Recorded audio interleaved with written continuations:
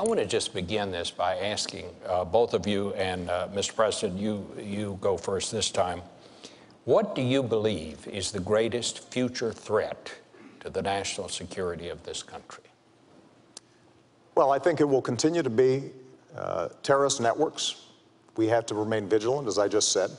But with respect to China, China's both an adversary, but also a potential partner in the international community if it's following the rules. So my attitude coming into office was that we are going to insist that China plays by the same rules as everybody else. And I know Americans had seen jobs being shipped overseas, businesses and workers not getting a level playing field when it came to trade.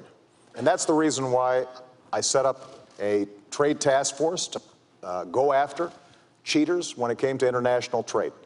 That's the reason why we have brought more cases against China for violating trade rules than the previous administration had done in 2 terms.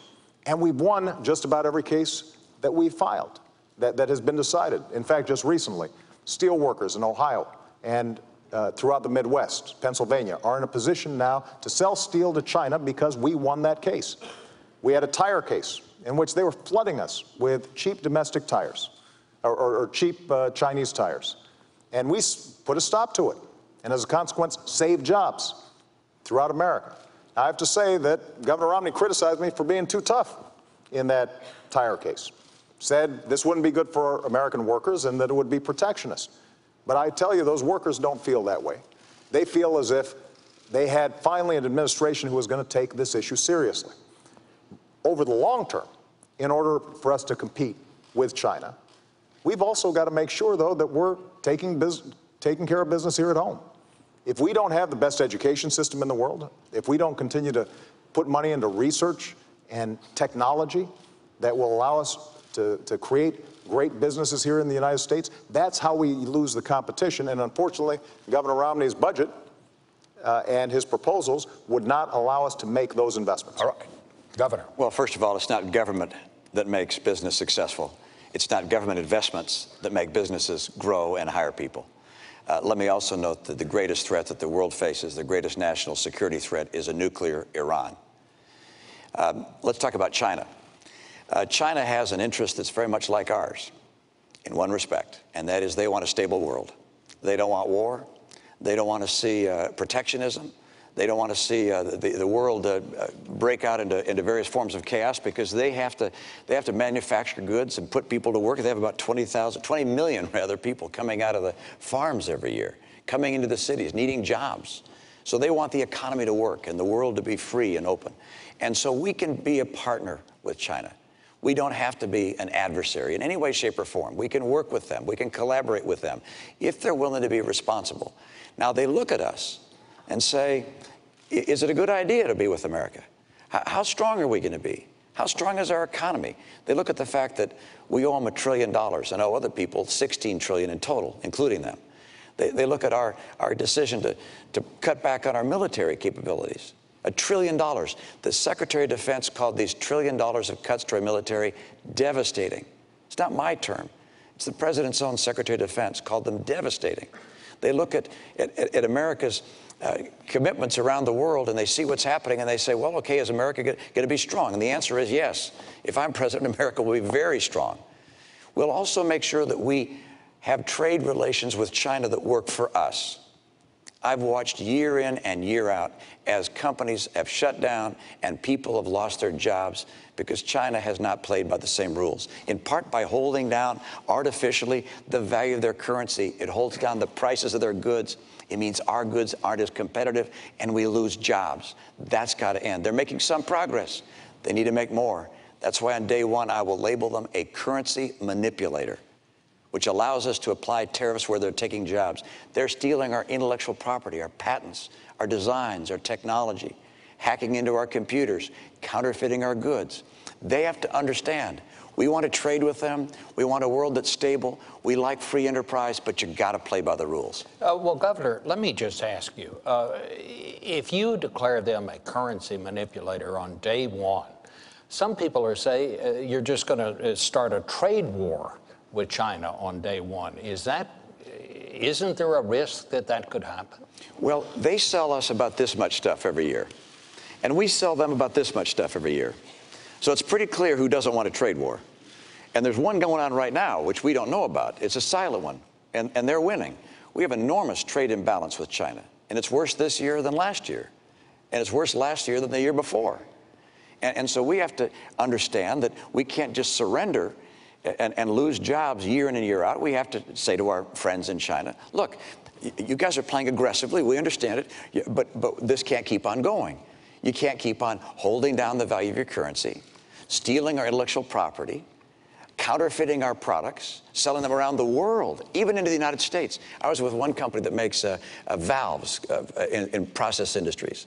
And they said, look, we were having some valves coming in that were broken, and we had to repair them under warranty. And we looked them up, and they had our serial number on them. And then we noticed that there was more than one with that same serial number. There were counterfeit products being made overseas with the same serial number as a U.S. company, the same packaging. These were being sold into our market and around the world as if they were made by the U.S. competitor. This can't go on. I want a great relationship with China. China can be our partner, but that doesn't mean they can just roll all over us and steal our jobs on an unfair basis. Well, Governor Romney is right. You are familiar with jobs being shipped overseas because you invested in companies that were shipping jobs overseas. And, you're right. I mean, that's how our free market works. But I've made a different bet on American workers. If we had taken your advice, Governor Romney, about our auto industry, we'd be buying cars from China instead of selling cars to China. If we take your advice with respect to how we change our tax codes so that companies that earn profits overseas don't pay U.S. taxes compared to companies here that are paying taxes, that's estimated to create 800,000 jobs. The problem is they won't be here. They'll be in places like China. And if we're not making investments in education and basic research, which is not something that the private sector is doing at a sufficient pace right now and has never done, then we will lose the lead in things like clean energy technology. Now, with respect to what we've done with China already, U.S. exports have doubled since I came into office to China, and actually currencies are at their most advantageous point for U.S. exporters since 1993. We absolutely have to make more progress, and that's why we're going to keep on pressing. And when it comes to our military and Chinese security, part of the reason that we were able to pivot to the Asia-Pacific region after having ended the war in Iraq and transitioning out of Afghanistan is precisely because this is going to be a massive growth area in the future. And we believe China can be a partner, but we're also sending a very clear signal that America is a Pacific power, that we are going to have a presence there. We are working with countries in the region to make sure, for example, that ships can pass through, that commerce continues, and we're organizing trade relations with countries other than China so that China starts feeling more pressure about meeting basic international standards. That's the kind of leadership we've shown in the region. That's the kind of leadership that we'll continue to show. I just want to take one of those points. Again, attacking me is not talking about an agenda for getting more trade and opening up more jobs in this country. But the president mentioned the auto industry and that somehow I would be in favor of jobs being elsewhere. Nothing could be further from the truth. I'm a son of Detroit. I was born in Detroit. My dad was head of a car company. I like American cars. And I would do nothing to hurt the U.S. auto industry. My plan to get the industry on its feet when it was in real trouble was not to start writing checks. It was President Bush that wrote the first checks. I disagree with that. I said these companies need to go through a managed bankruptcy, and in that process they can get government help and government guarantees, but they need to go through bankruptcy to get rid of excess cost and the debt burden that they'd built up. And fortunately, Governor Romney, the president that's not what you said. Fortunately, the president, you can take a look at the op-ed. Governor Romney, you did not say that you would provide governor help. I said that we would provide guarantees, and that was what was able to allow these companies to go through bankruptcy, to come out of bankruptcy.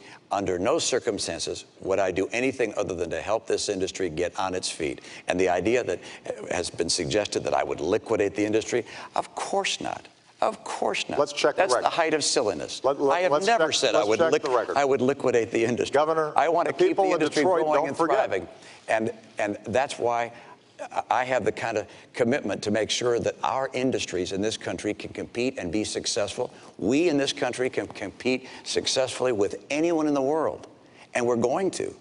We're going to have a president, however, that doesn't think that somehow the government investing in car companies like Tesla and Fisker, making electric battery cars. This is not research, Mr. President. These are the government investing in companies, investing in Solyndra. This is a company. This isn't basic research.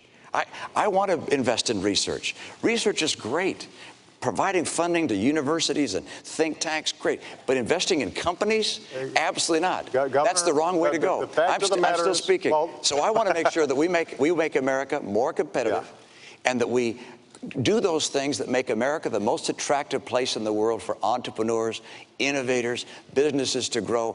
But your investing in companies doesn't do that. In fact, it makes it less likely for them to come here, Governor, because the private sector is not going to invest in a solar company. I'm happy to respond. If you're investing government money in someone else's. Look, I think anybody out there can check the record. Governor Romney, you keep on trying to airbrush history here. You were very clear that you would not provide government assistance to the U.S. auto companies, even if they went through bankruptcy. You said that they could get it in the private marketplace. That wasn't true. They would have gone through a liquid. You're wrong, Mr. President. No, I am not You're wrong. I am not wrong. People can look it up. You're right. People will look it up. Good. But more importantly, it is true that in order for us to be competitive, we're going to have to make some smart choices right now. Cutting our education budget, that's not a smart choice. That will not help us compete with China.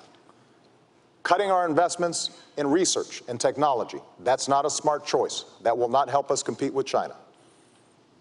Bringing down our deficit by adding $7 trillion of tax cuts and military spending that our military is not asking for, before we even get to the debt that we currently have, that is not going to make us more competitive.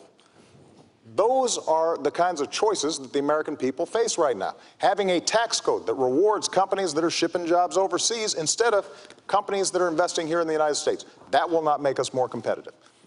And the one thing that I'm absolutely clear about is that after a decade in which we saw drift, jobs being shipped overseas, nobody championing American workers and American businesses, we've now begun to make some real progress. What we can't do is go back to the same policies that got us into such difficulty in the first place. And that's why we have to move forward and not go back. I could agree more about going forward, but I certainly don't want to go back to the policies of the last 4 years. The policies of the last 4 years have seen incomes in America decline every year for middle-income families, now down $4,300 during your term. 23 million Americans still struggling to find a good job. When you came to office, 32 million people on food stamps. Today, 47 million people on food stamps. When you came to office, just over $10 trillion in debt. Now, $16 trillion in debt. It hasn't worked. You said by now we'd be at 5.4% unemployment. We're 9 million jobs short of that. I've met some of those people. I've met them in Appleton, Wisconsin. I met a young woman in Philadelphia who's coming out of college, can't find work. Ann was with someone just the other day that was just weeping about not being able to get work. It's just a tragedy in a nation so prosperous as ours that these last 4 years have been so hard. And that's why it's so critical that we make America once again the most attractive place in the world to start businesses, to build jobs, to grow the economy. And that's not going to happen by just hiring teachers. Look, I love teachers, and I'm happy to have states and communities that want to hire teachers do that. By the way, I don't like to have the federal government start pushing its way deeper and deeper into our schools. Let the states and localities do that. I was a governor. The federal government didn't hire our teachers. But I love teachers. But I want to get our private sector growing, and I know how to do it. I think we all love teachers. Gentlemen.